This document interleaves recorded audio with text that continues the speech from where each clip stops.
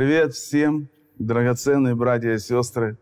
Мы в программе «Время», и сегодня будет чудесное время со Словом Божьим. Я знаю, что Бог сегодня совершит чудеса. Он совершит сегодня что-то особенное для тебя, для твоего дома, для твоей жизни. Hello, all precious brothers and sisters. We are in program time, and today will be a wonderful time with the Word of God. I know that God will do miracles today. He will do something special today for you, for your family, for your life. I think it's a very, very cool time. Today, I want to say at the beginning of the broadcast that you can now write your questions to the call center.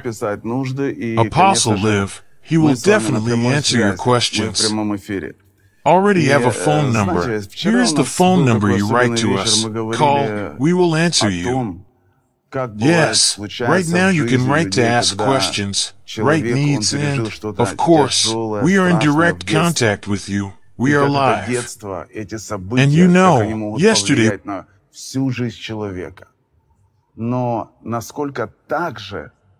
we had such a special evening. We talked about how it happens in people's lives when a person has experienced something difficult, terrible in childhood. And how is this childhood, these events, how can they affect a person's whole life? How much, too, how difficult childhood can be. But how far can God take and raise a person even with the most difficult childhood, even with the most terrible experiences? Мы все в детстве что-то переживали. Вообще, знаете, удивительно то, что вот каждый человек Even such people who may have been humiliated and insulted, who experienced fear and horror.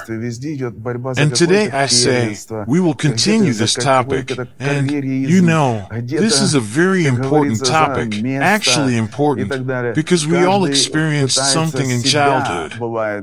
In general, you know, it is surprising that every person sees that there is a struggle around all the time. In every community, everywhere there is a struggle for some kind of superiority, somewhere, for some kind of careerism, somewhere, as they say, for a place, and so on. Everyone tries to assert himself at the expense of someone, wants to humiliate himself in order to justify himself by blaming another. This is the law of this world, and the Bible is the Word of God, our Lord Jesus. He teaches us completely opposite things, things that this world cannot teach, because it is completely opposite. Эти вещи, они были в самом деле такими, знаете, трагическими. Я помню, мне было где-то 4 года, 4, может, 5 лет. And today, even talking about childhood, you know, I remember my childhood.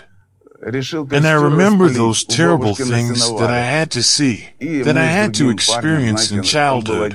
And you know, these things, they were really, you know, tragic. I remember I was about 4 years old, maybe 5 years old. And so I decided to kindle a fire in my grandmother's hayloft. And we were with another guy, you know, he was dressed, and I was stripped, and I set fire, and he put out with his boots. I didn't have any shoes, nothing works. I lit it a second time, he put it out, and then, when I lit it for the third time, he took it and ran away. И, конечно, знаете, это было трагическое событие.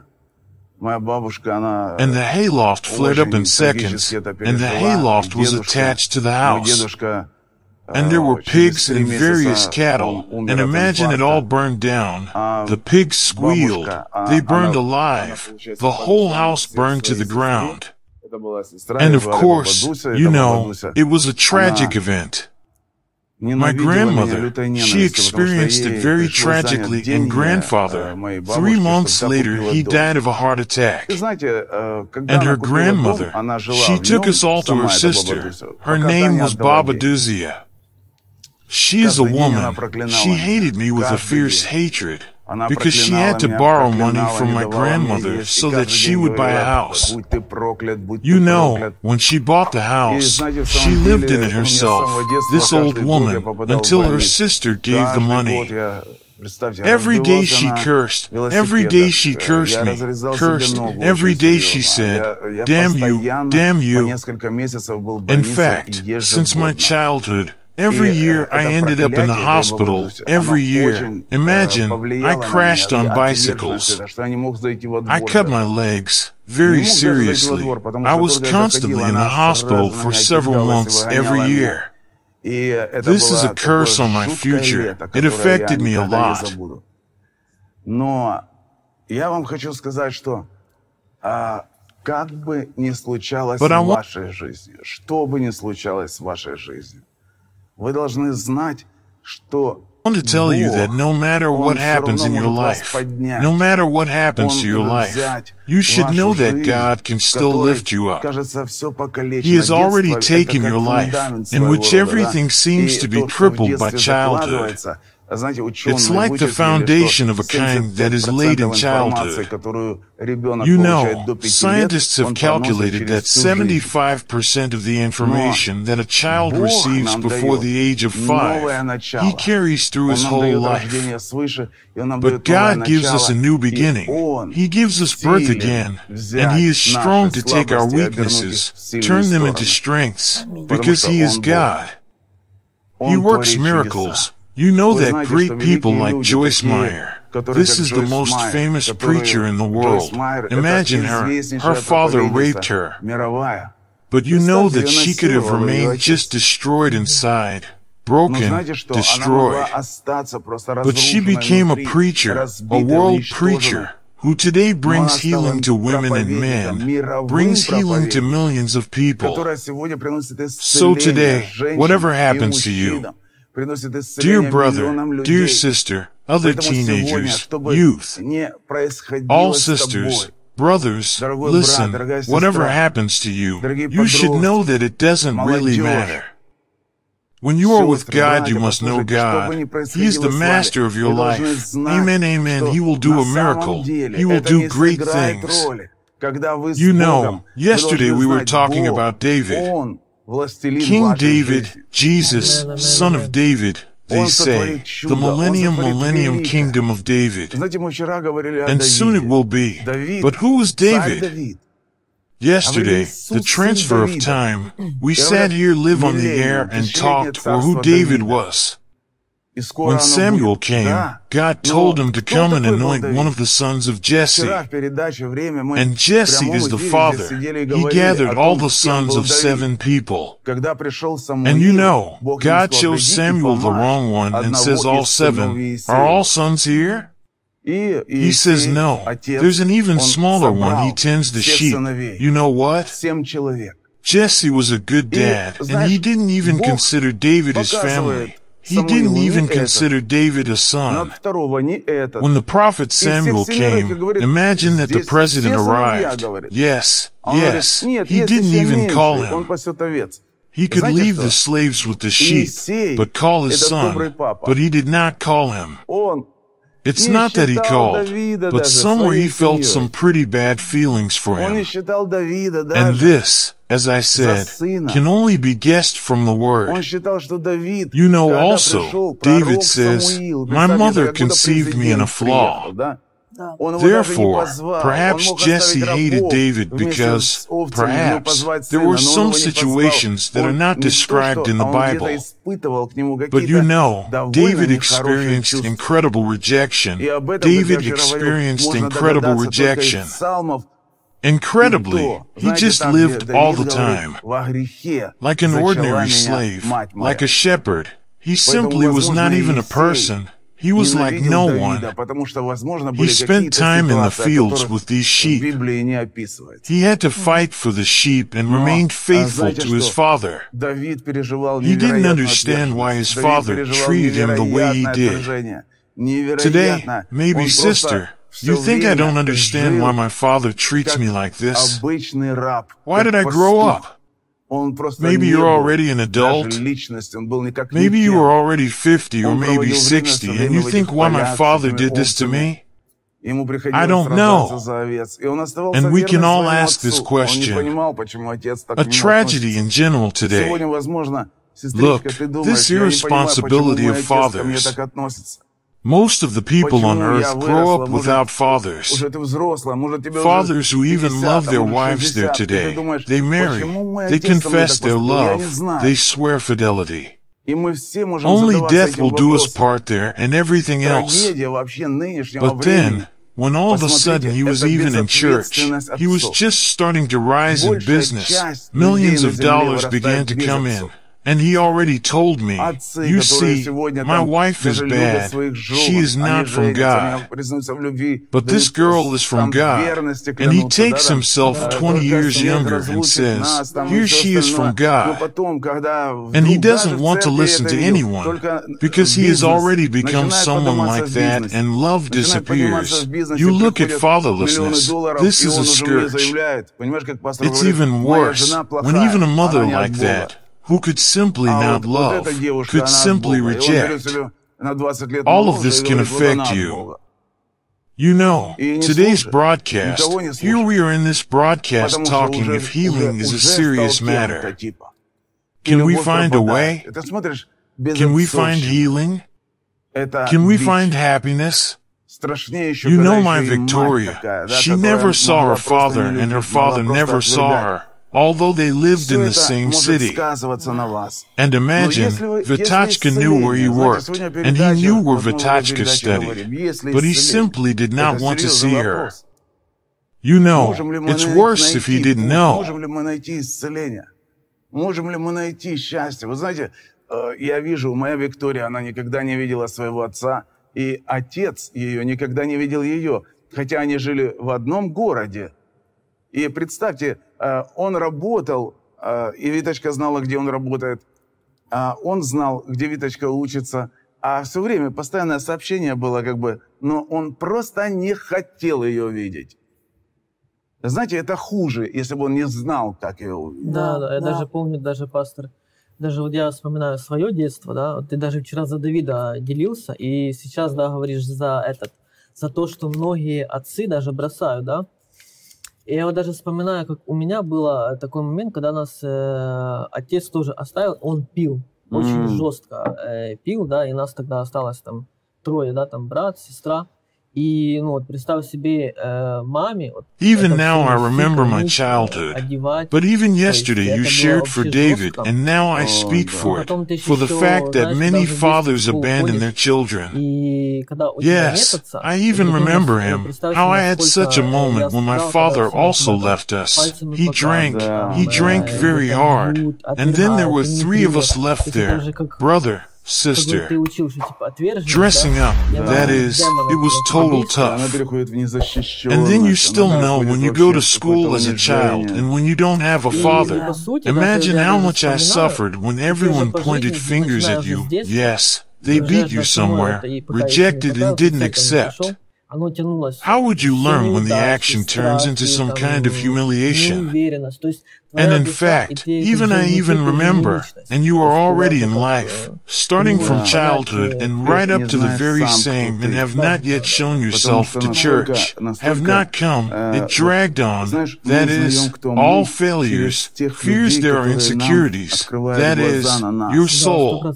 And now how inside you are no longer a person, that is, how can you even understand who it is you don't know who you are? Yes, because you know so much. We find out who we are through those people who we open their eyes to us past 100% A. There are people who, on the contrary, inspire us with fear. They inspire us with rejection. Inspire us with pain. They inspire us in general with self-doubt. You know? And because of this, you know, there are people who have gifts to open gifts in others. Yes, to raise others. And there are people, they are demonized. Unfortunately, fathers are demonized. They say the opposite, and you will not succeed. You know this is scary. Just imagine, even my brother and I were, and my grandmother confessed in his life that he would be a bandit. He would grow up to be a bandit, and imagine, and in general he is still a boy. He is 7 years old, and I am 9 years old. He grew up like this, as they said, a bandit, but a bandit. But just imagine, that is, you think he is bad and how you condemn him, that he is like that. It's like they released him into his life. Damn it. Yes, that's right. Freed the words. I really understand how important it is when you are properly brought up in childhood. But unfortunately, in most cases, this is not the. I also had a moment when my father was imprisoned. And I remember I was 8 years old, and he was in prison for 7 years, and all this time I was waiting for him to come out. And from the moment he was imprisoned in my childhood turned into a curse, and everything went wrong. In all areas, a complete curse, rejection by friends. Maybe it will be at school, be it in the yard, be it girls, but as if no one needs you, you are unpleasant, like an ugly duckling. What you become, as in one moment, when the curse comes, and you can't do anything about it. I just received healing, as when I just came to church and experienced the love of my Father. I realized that there is a Heavenly Father who really loves me, and I personally experienced it, and only then did I understand it. Just imagine what you said yesterday. There were many like that, and when we came to God, we kind of already had the destiny of David. God, why didn't I hear this before? Where were you before this moment? Everything really began to change. You become a different person. You just know yours. You understand how it turns out. Even when we grow up, we even come to church. And even in the church, being, if we do not hear the teachings, as now, here we are talking, yes, about things that take us out of the curse that we could be in as a child. I was worried. Yes, I was already a pastor, and imagine, I had one problem. You know what? I saw what was inside me, as if I put myself below other people, you know, below other people. I remember I had this moment when I realized it so clearly that when I see a person, some businessman or something, I start talking, as if I'm not talking. I have some feelings, fluctuations inside. You understand? When someone speaks to me some kind of authority, I immediately, instantly get lost. And it's as if I even see. People are just people. I see them as normal. They all had a normal life. But I had a hard life. When people remember childhood, they say, well, as in childhood. But I always say, well, as in childhood. Yes, yes. How in hell I had a childhood. Yes, I didn't have anything good in my childhood. But your nightmares, one, and then in my youth, two, nothing good, unfortunately. Была жизнь тяжелая, да, там у меня детство было, как люди вспоминают, там детство, говорят, ну, как в детстве, а я всегда говорю, ну, как в детстве, да, как в аду у меня было детство, да, у меня не было ничего хорошего в детстве, да, это кошмар один, и потом в юности тоже ничего хорошего, и, к сожалению, и вот ты приходишь к Богу, да, и вот у меня такое переживание было, и я помню, я начал с этим бороться прямо, знаешь, я начал с этим бороться, я понял, что какой-то дух, знаете, дух, который как уничижение, это не просто даже дух отвержения, это дух уничижения, который заставляет тебя с человеком говорить неправильно, который заставляет тебя... When you come to God, I had such an experience. I remember, I started to fight it. You know, I started to fight it. I realized that you know some kind of spirit, which is like humiliation. It is the spirit of rejection. It is the spirit of humiliation that makes you speak incorrectly with a person. which makes you speak simply even with people with the wrong position. You understand. You put yourself lower, and therefore you say something is wrong. You understand. You say something wrong, and believe me, I was already a pastor, but I saw it all and I remember this moment. Then I realized it so clearly that when I encounter people, I see that they have a different life. They are like from another planet. They talk about things that I don't understand. You know how hard it is for me to understand them, because I seem to this childhood is also humiliated. It was reflected in such a way, even when I have already come to God. And I remember how I began to work on myself. I will tell you directly how it was. Yes, I remember how I took and specifically went to the store and bought clothes, good beautiful clothes. Although I had practically no money, I found money and bought beautiful clothes. Then I found money and I bought a car, but not just a car, I bought a Jeep. I bought it simply because I wanted a Jeep. And I was directly treating this abomination inside myself. I bought a Jeep to be above others. Yes, not in the sense of being proud of other people, not in the sense of humiliating other people, but in the sense of elevating yourself inside yourself. You understand? I even remember when you don't have anything expensive, as it usually happens. For example, when you were given a watch or some kind of clothes, you feel so awkward. This is my personal experience. I called it from the outside to the inside, because we always talk only about what is inside and how outside. But there is from the outside to the inside. When you are destroyed inside, broken, you have nothing to take there. You have nothing to stand for. You have no way at all to resist. Maybe sister, well, they already disappointed you. They told you words of love, fidelity. Then they just took your girlfriend and left, and you no longer know who to believe. You are already broken inside. You're a guy thinking, well, what should I do if I'm an adult? No matter what I do, I can't build a family life. I'm a bad person. You don't even blame anyone, and you say, I'm a bad person. What's wrong with me? But you know, I realized what was wrong with me, and I started to do my best. I remember that Victoria, and I took it directly, went to expensive stores. We had no money, but we went in and pretended that we had money and specially began to try on clothes. And we measured it. We were talking to each other all the time. The time will come. We will come and buy it. The time will come, we will come and buy it. The time will come, we will come and buy it. It was as if we were starting to work on changing something inside ourselves, so that it would go from the outside, go into the inside.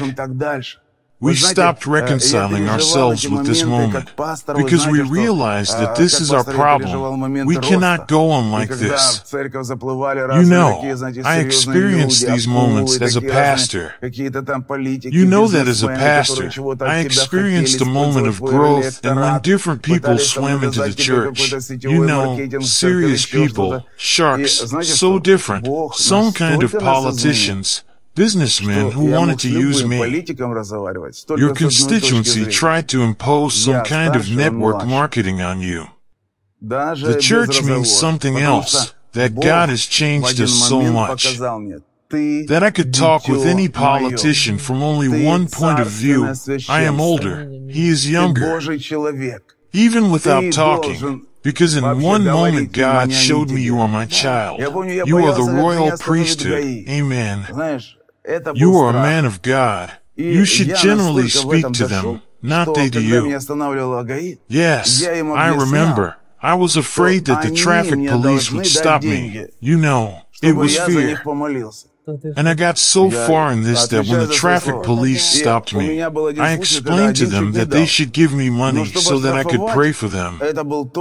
I am responsible for my words. Then I also had one case when I almost gave one, but in order to find it, That was the only time I was fined, because I said, take your pick, or I will pray for you, or I will give you a fine now. And every person looked at me and said, I don't need a fine. Pray for me. I'm the pastor of the church. I say, I'll pray.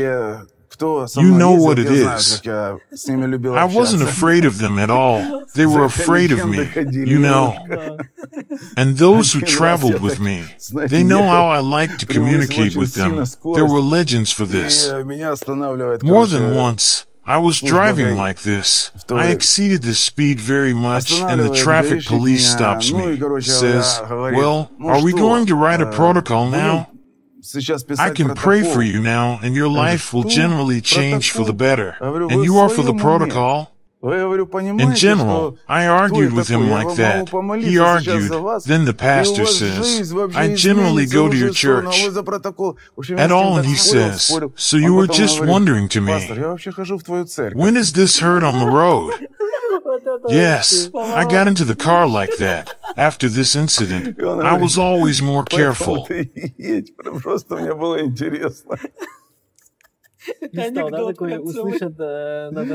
Я такой сел в машину, говорю, все, звоняй, брат, и поехал. После этого случая я был всегда аккуратней.